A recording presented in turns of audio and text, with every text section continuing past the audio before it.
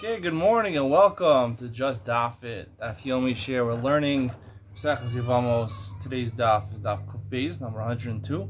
Let's get started. Towards the bottom of Kuf Aleph Beis, 101b, about 10 lines from the bottom. I'm a Rava, Srichi Dayanim, by the two dots. I'm a Rava, Srichi Dayanim L'mikvah Duchta. The Dayanim, as we mentioned, is supposed to have 3 Dayanim for Chalitza. That's what we're talking about over here. They have to, as a halacha by chalitza, they have to reserve the place. They have to announce before, or set up a place where they're going to do the chalitza. The chsiv also Yevamos to Ashara al Zkenim. The Yevamos should go up to the shara, to the gate. It sounds like there was a specific place. They have to specify the place before they do the chalitza. Amar Papa Ravuna, Reid Rav Yeshua, Avdi Uvd b'chamisha. They did a chalitza in front of 5 dayanim. Come on, like where I asked Rabbi Yehuda, it's like Rabbi Yehuda, Hadar Be'il. We established yesterday that Rehuda was choser, but only 3. The more answer is the first milsa. Really, technically, only 3 dayanim for the chalitza to be kshera, but they wanted to make it known to everybody that this woman had a chalitza done to her, so therefore they did an extra 2 people so that it should be more public knowledge. Ravashi Ikla the Rav Kahana. Ravashi came to the house of Rav Kahana. Marley Sadik Marley Gaban. The Mului Bechamesha. He told them, come to join our team of dayanim. So we have 5. Amar Rav Kahana. When I was standing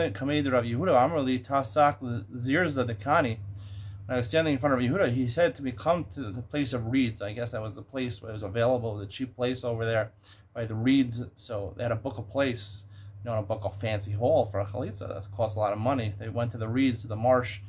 They started to come join, make 5. I said, why need 5? So like we said, technically you don't need it. You want him to make it known.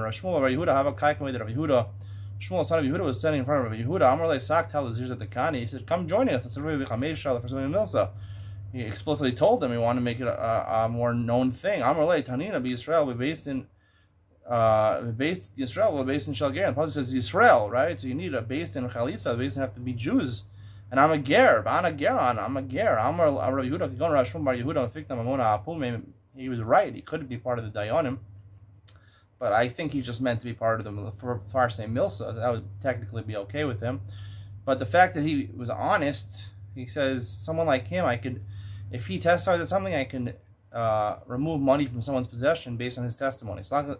Whereas technically, the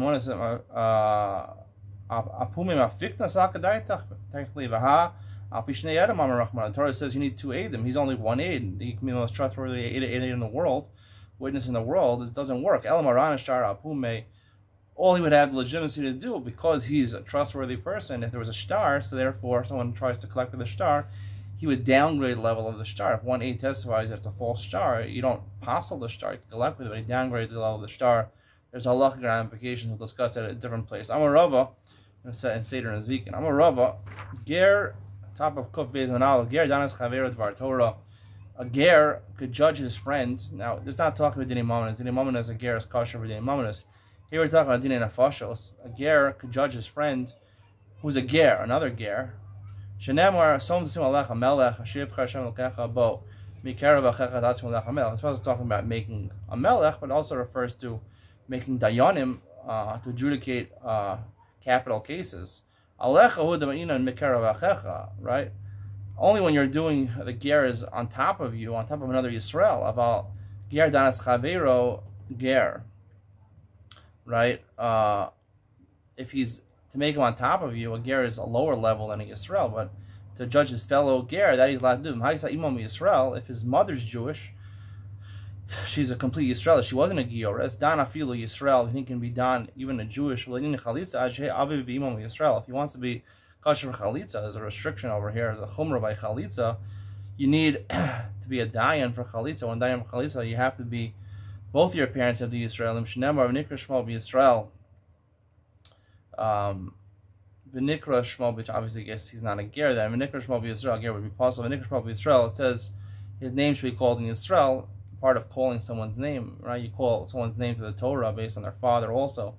So Yisrael, to tell you the mother has to be Jewish, and Shmo b'Yisrael, the father also be Jewish. Any year is possible for chalitza. Amar Rav Kahana, Amarav, Im Yavo Eliyahu v'Yomer Choltzim Minol. We talked about 2 different types of chalitza in the Mishnah. There's a chalitza with a minol and a chalitza with a sandal. What is a minol? What's a sandal? I looked into this a little more today. I'm going to discuss this more in Ian with Ben Sion. I really believe, I mean, you look in the pictures they have of what a chalitza shoe looks like. You know, they do chalitza nowadays. It looks like a heel that women wear. Some women wear these heels where it's like a heel and then they wrap around like a lot of straps.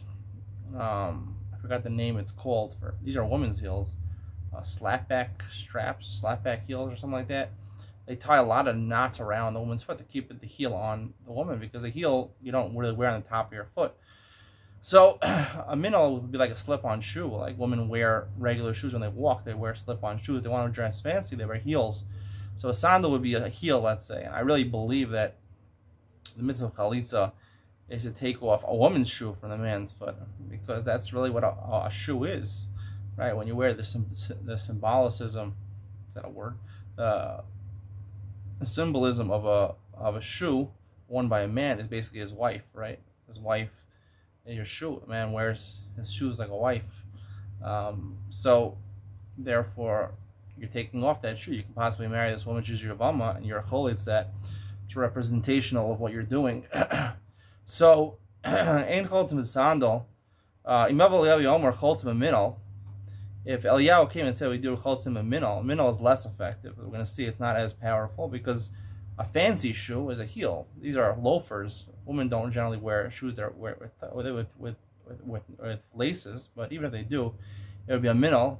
Right, sandal is something like an akev. It has a heel. That's what we're talking about. Sandal without an akev is not effective, the Mishnah says. Shomin lo. If Eliyahu were to come and say you do chalitza with a minol, we would listen to him. Ain't choltzim b'sandal, ain't shomin lo. If you say you don't do chalitza with a sandal, we don't listen to him. Shakar nagam b'sandal. That's the minhag, is use a sandal. Rav Yosef Amar, Rav Kahana Amar Rav Eliyahu Yomar ain't choltzim b'minol shomin lo. If you say you don't do chalitza with a minol, we will leave him. Ain't choltzim b'sandal, ain't shomin lo. Same idea. If you tell us you can't use a sandal, we don't listen to him. Shakar nagam b'sandal. Even Eliyahu said you can't do it, the minhag is to do it. It's my minhag. What's the difference in these two languages? Question is, can you use a minol lechatchila? According to the first lashon that Rabbah says, the name Kahan Rav Yimyav Eliyahu Yomer Choltzim B'minol Shomin Lo. Sounds like only because Eliyahu allowed, it says Choltzim B'minol, then we would listen to him. But lechatchila you're not supposed to use it. Only because Eliyahu said lechatchila you wouldn't use it. According to the second language, according to Rav Yosef, says, if you told us ain't choltzim b'minol, it sounds like lechatchila you use a minol, unless Eliyahu would tell you not to use a minol. So where it says, the Gemara says you can use a minol even lechatchila, but not choltzim minol chalitza ksheira. The Mishnah says you use a minol, it's kosher. The evid in lechatchila, it sounds like only be the evid. Lechatchila you can. The Gemara says, really you could use it even lechatchila. The second part of the Mishnah, I want to say, if you use a sock, you take off her sock, the man's sock, a woman's sock from the man's foot, right? That's puzzle. That feel the eved. That even means the eved. Tananami ratio the eved. Therefore, use the same lashon by the ratio, but technically it could also be the lechatchila. You could use a minol. Minol lechatchila tanahi. Whereas the minol lechatchila is actually a malchus anayim. The Tanya Amar B'Yossi Pamachas Halachta and Stephen. One time again went into Stephen. Matati zaken echad, found an elder person there. Amar lo klum ata baki b'ridav meseira. You know Rav Meseira. Amar li hein. I know him. Al shulchani who told her he was always by my table. Eats by me by Shabbos. Klum Raisa. You see him what he did by Yevama. He presided over a chalitza. Amrli Raisi Shachalatz Harbe Pam Minol O B'Sandal. Sometimes he used a minol, sometimes he used a sandal. Amrli V'chi Choltzim Minol. He said to do you chalitza minol? Is it okay? Amar lo, Amarti lo, Imke Mara Rai Meir Lo Mar Chalza Minol Chalitza Kshera. Rai Meir says it's Kshera. Rav Yaakov Amar Mishma Choltzim Minol Lechatchila. He says the name of Rav Meir that you can do a chalitza with a minol lechatchila. So you see that the second opinion says you can do a lechatchila, right? But the first opinion, Rav Meir says chalitza ksher only be the eved. So it's a machlokes tanoim. Umad damar lechatchila lo. The one that says lechatchila you're not supposed to use a minol. My time. What's the reason there it goes there? Ilam mishum dahabya panta ma'al, rakta ma'al ma'al. A minol has, right, something covering the top of the woman's foot. We're talking about a woman's shoe that she puts on the man's foot and she takes it off, right? That's basically what we're talking about. He has to own, it has to be shalom, the Mishnah says. But really you use a woman's shoe. So if it has a covering on top of the foot, heels don't have a covering on top of the foot. And let's say you have laces, right? So you'd have a tongue, right, covering the top of the foot, and then you have laces. Torah Amra Ma'al below Ma'al Ma'al, right? When you take it off, you have to untie it. So you take it off her foot and not untie it from. You're taking it off from a place on top. Let's say a straps on top of the covering, the face of the shoe.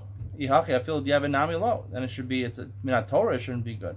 Whereas it says because it might be torn, right? If it's torn, it doesn't look like a shoe anymore. Shoes have to, in order to be a minal, it has to be completely covering her foot. And so if it's ripped, then it will be possibly not mishum chatzi minal, or sometimes it'll be only half a minal, like a small shoe. And I think what the Gemara is saying over here is not that in our school explains chatzi minal to mean that the shoe has to be big enough for rove of her foot, but rove of his foot. But I don't think it means that it's too big a rove of the foot. Chatzi minal, I think, means over here it's a shoe, it's a loafer. It just doesn't have heels. It's not completely covered on top, so that's half of a minal. I'm a Rav. You love the chamita l'chavivi. Rav said, I didn't see my endeared one, who was talking about Reb Chia, who was his uncle. Chavivi the chalat b'sandal the islay shinsin. He did chalitza with a sandal that has shinsin. Right, these are straps. Right, you could either have a buckle for your heels, or you could have straps, or you could have nothing. I only would have done it in the Bedouins one, in an Arabic sandal, Arabic heel. Arabic heel, I guess, would have something that wouldn't have a strap. The mahadek tfei that just fits on very tightly on a woman's foot. But haidi dan, avagad is be chumrasa, even if it has, let's say, a strap on it. Katrina be misna, we're supposed to tie something around to make it tighter. I know there's a hit or mitzvah, this is the karchila, but it's supposed to be tight around the woman's foot. So therefore, you tie a thread or a string around it to make it even stronger on her foot. Once you remove most of the heel, right? The heel of the foot comes out. Most of the heel of the man is out of the foot. She takes it off his foot, right? So most of his heel out of the foot. It's already, she's muteras l'shak meisi ve'hutra ritzulas min al v'sandal. If the lace, the straps, or the laces became untied, or sheshamad rova regel, or most of his foot came out, chalitz has a psula. Time of the shamad, who? Because he took it off. Hashamti, if she took off the shoe, chalitz has a kshera. Rova regel in, rova ha'ekev lo. It has to come off most of the foot, not just most of the heel. Where's the low? Hainu rova regel, hainu rova ekev. It's the same thing. I might correlate rova regel. What do I call most of the foot? It's really most of the heel. The kula chayla, the kara alea dachis. Right, most of the weight of a person's foot is based on his heel. I mean, especially when you're wearing heels, right? If he unties it and she takes it off, or she unties it and he takes it off, she has to be the one to both untie or take off the buckle or take off the straps around it, and she has to take it off. By Rabbiana, karasu mahu sarafaso mahu. See, she burned off the shoe. She ripped off the shoe, right? Or burnt the shoe. Right? Now the foot's man is exposed, so you have it. You have to actually take off the shoe. Like no person only takes the shoe. Alega, teku, we're not sure. He asked him, let's say you have two minalim. Minalim, I guess, we said, are slip-ons or regular shoes that a woman would wear, not heels.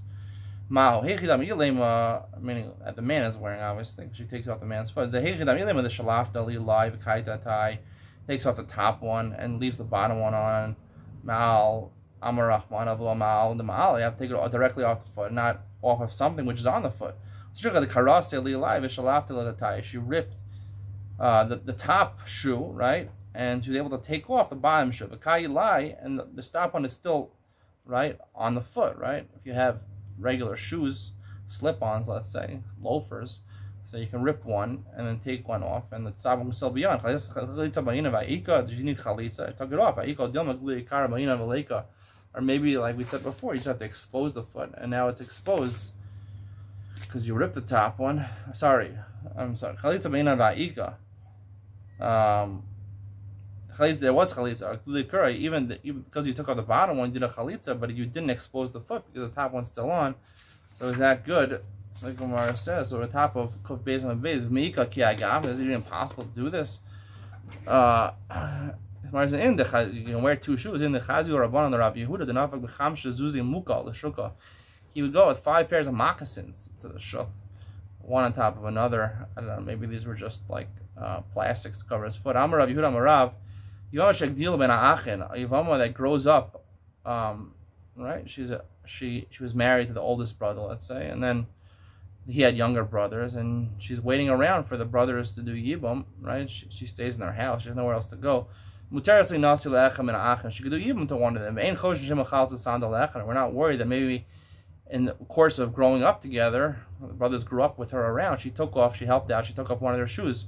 Time with the lo chazina, and the reason is we never saw it. But we did see it, and we're choshesh that it would be a valid chalitza. Vatanya, how could that be possible? Right? So the bench is kavan who will is kavan he bench is kavan he will is kavan who. If they didn't have kavana for the mitzvah of chalitza, chalitza is psula. Actually, is kavan nishneim. They both have kavana, and that's not likely that kavana of chalitza ke'echad. Ke'echad, they have both have kavana. Hachi kamar. Afagav. What we want to say is afagav the chazina, and even if we saw that she took off the shoe, in chosh and shem kivnu. We're not worried that they had kavana. V'ikadam time lo chazina, and the reason is we didn't see it. Chazina and choshen.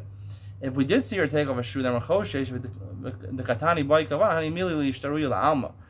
So obviously they didn't have kavana. So why would we assume why are we choshesh that it's a valid chalitza?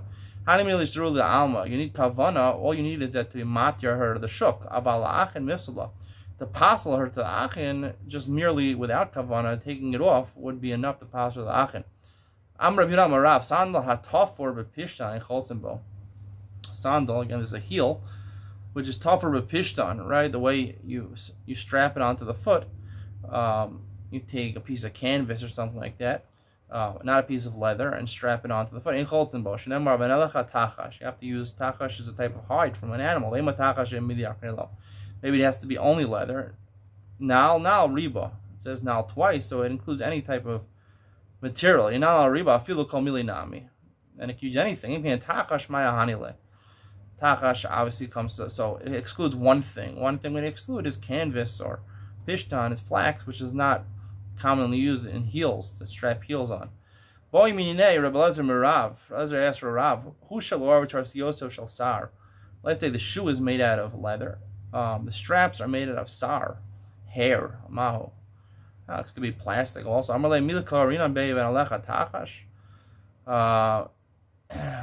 Right? It's part of tachash, right? It includes any material. Now riba. Tachash is a type of material. So it just means tachash doesn't mean leather. Definitely, it just means anything which is commonly used to make shoes. Let's say you have a shoe made entirely of hair. I don't think it means hair. I think it just means like hair is made out of keratin, which is not really a living thing. It's sort of living, sort of not. Your nails, your hair is made of keratin. Rhinoceros is the horn is made of keratin.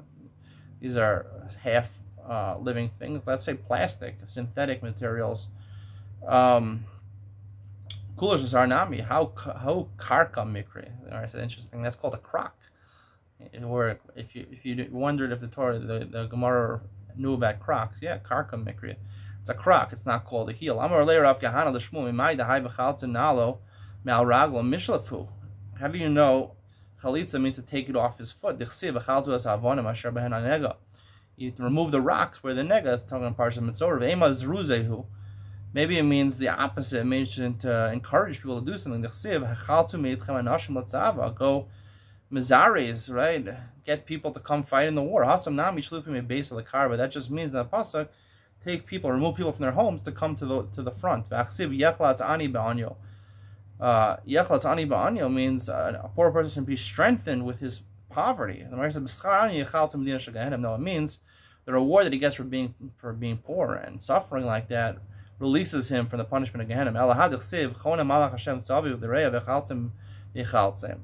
The malach encircles people that fear Hashem. Yechaltem sounds like it strengthened them. The answer is no. The reward they get for fearing Hashem, so we'll remove him from the judgment of Gehenna. Your bones will be strengthened. This is the best of brachos. Amarava is usually garmi. It means that your bones will be strengthened. It means to live a long life. Your bones are very strong. Where it concedes, sometimes it means to strengthen, sometimes it means to remove. Here, when it comes to chalitza, if you think it means to put the shoe on, to strengthen the foot by putting the shoe on, you should put the shoe on the foot. Because Rahmana Biraglo, so the Gemara rejects that. No. In fact, it says Miraglo, so obviously it's taking it off. The Gemara says no. Because Rahmana Biraglo, Biraglo in Bishoko low.